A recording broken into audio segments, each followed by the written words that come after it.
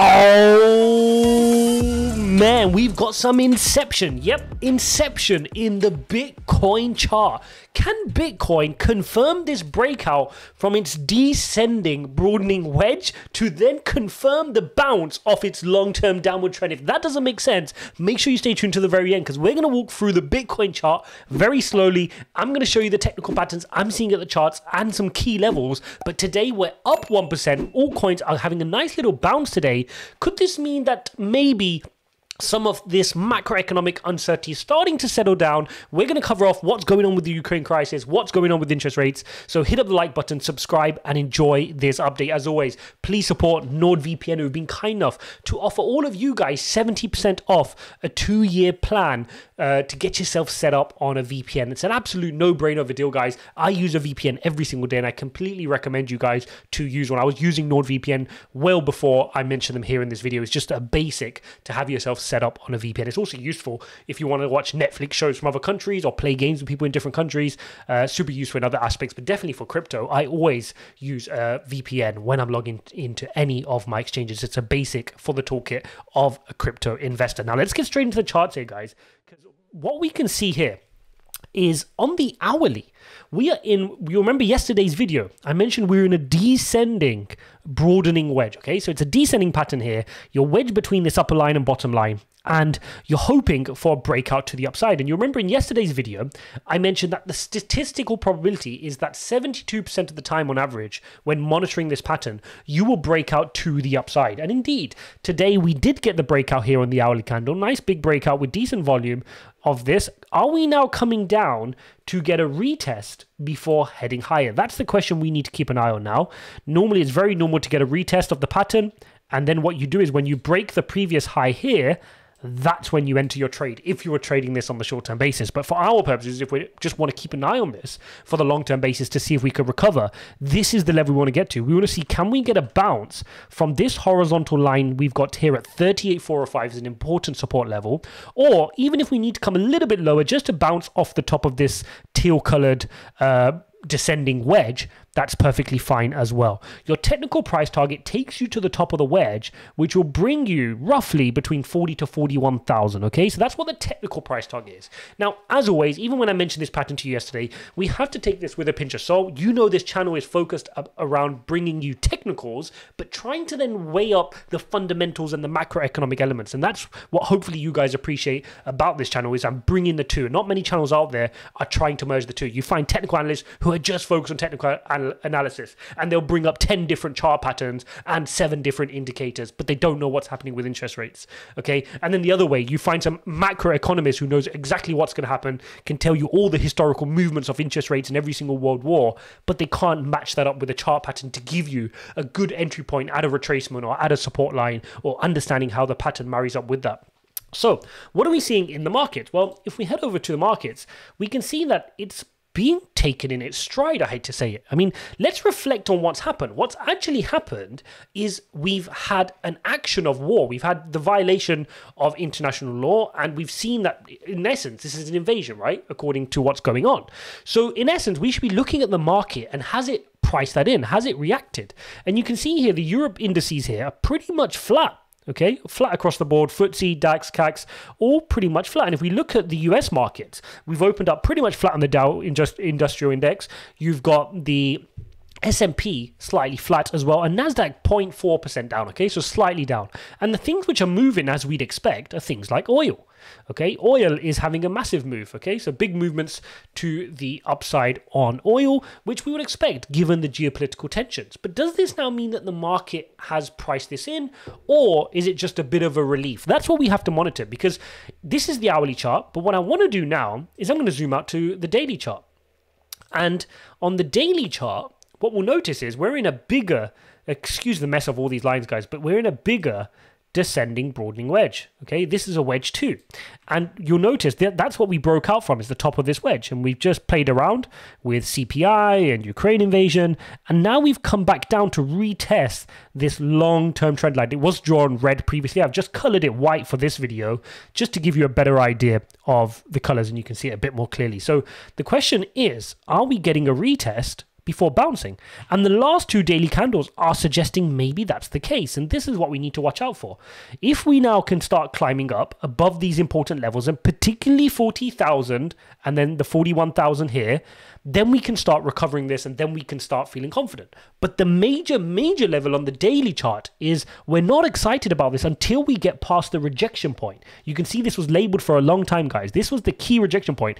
And at the time, even though the rest of this had not played out at the time, I remember this being the key rejection point, and that is why I took the time to label this, because we knew that this was an important level. You could see the power of the wick, which is the technical analysis language for the sellers saying you're not getting through this level. Okay, and that wick is what brought this to my attention. Say, hang on a second, there is a lot of sell pressure at this level. So if and until we can't clear this level here, let's call it 45,800, you could round it up to 46 if you want, we're still in this downtrend. Okay, we have to respect this downward trend we are in, and until we break that, we're not clear of that yet. But heading into the hourly chart back again, let's take things step by step. In order to win this small battle, we've got to retest, and we've got to bounce higher. We've got to break above this high here. Okay, so we've got to break above this high where we just got rejected here. That's 39,279. Then we need to get to the top of our wedge. Okay, top of the wedge takes you to 41,000. Then you can start your journey back up towards the neckline of our M pattern. Remember, this was the M pattern that broke down. Okay, this was that M pattern. Now, this is the neckline sitting at 41,659. Then we can start to regain that. When we can regain that, then we can work towards our 46K target. Hopefully that gives you guys a good understanding of the levels we're looking out for here on the Bitcoin chart, and that we do have a lot of work to do. There's a lot of work to do here to the upside. And like I've said for a long time now, we've got a lot going on between now and this line here, which is the 10th of March. We get our February CPI reading. And then on the 16th of March, the big one, the big FOMC meeting where we're expecting our first interest rate hike. And the question is going to arise, what are we going to get? Is it going to be a single increase of 0.25%, or is it going to be a double, or even worse? And I think one positive to take out of what's happened from Ukraine and the Russia crisis, and we've seen that the US have gone ahead and initiated all their sanctions, their first tranche of sanctions. We know the way sanctions work, particularly with a power like Russia, will lead to oil prices going up, fuel prices going up for the American consumers, for UK consumers. Boris Johnson announced similar sanctions. You'll feel that across Europe. And naturally, that is going to lead to more inflation, increase in transportation costs, and therefore increase in cost to the consumers. So we've already got this bonfire of inflation caused by excess printing and COVID. And now you've put a little bit more gasoline off sanctions. It's going to hurt the wallets, okay? So that's not going to help. But what it will help is the fact that therefore the Fed may say, hang on a second, we can't go so extreme with our printing, okay? So that's what we need to keep an eye on, is do they then say, okay, we don't want to shock the markets right now, there's so much going on. Do we go in with definitely just a flat 0.25 increase? And you can see the sentiment here in the market has reflected that. The market is very clever. And this Fed rate monitor tool gives you an idea that now only 33% of the market has priced in a double rate hike of 0.5%. Okay, this was much higher when we were monitoring it just a week ago.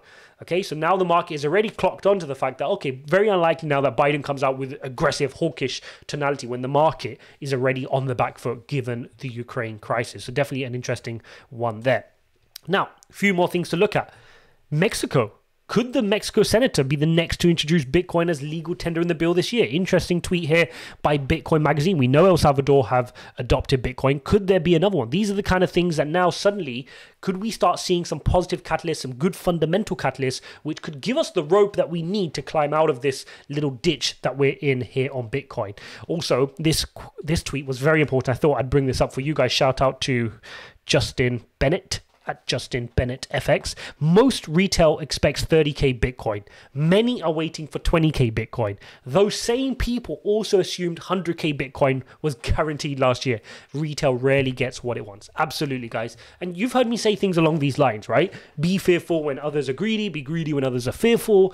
Like when the market thinks it's at a top, you're pretty much at a bottom. And when the market thinks you're at a bottom, you're pretty much at a top. So that's how it works. We need to be doing the opposite of what people are doing. And so if the general consensus is that, oh, we're going to fall down to 20, I feel pretty confident at that point, right? Because, you know, you saw the video I made yesterday when the whole market was doom gloom. I made a video on Bitcoin yesterday explaining why I'm still so bullish for this next period of time. And then another thing I just wanted to kind of wrap up on was this. Really interesting article here. Well, not super interesting, but the case for Bitcoin as digital gold is falling apart, right? We've spoken about this for a long time, guys, but this article finally cottons on. Well done, CNBC, for kind of keeping up with the things we were saying many, many weeks ago.